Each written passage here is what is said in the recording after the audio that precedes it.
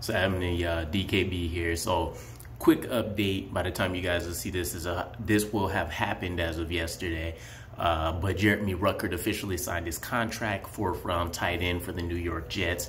And honestly, he's living the life that I've been making from creative players in Madden for years and years. Ownership modes, the whole nine. The backstory is awesome.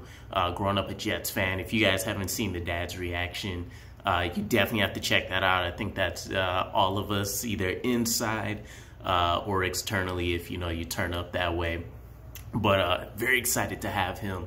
I'm more intrigued about how we use him his rookie season. He's still trying to recover from a foot injury that he suffered.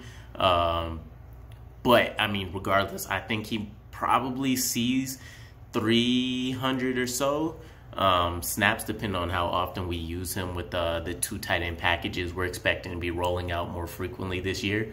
On top of that, is he going to be used more as a blocker earlier on, or does he unlock some of that pass catching ability that he couldn't necessarily let flourish in Ohio State with all the weaponry that they had there? Questions for another day, but OTAs were right around the corner. So hopefully, as we get deeper into the preseason, some of those get answered, sooner rather than later. But again, super happy for the kid. Couldn't hear a better backstory if you tried to get one. So I'll catch you guys again. Peace.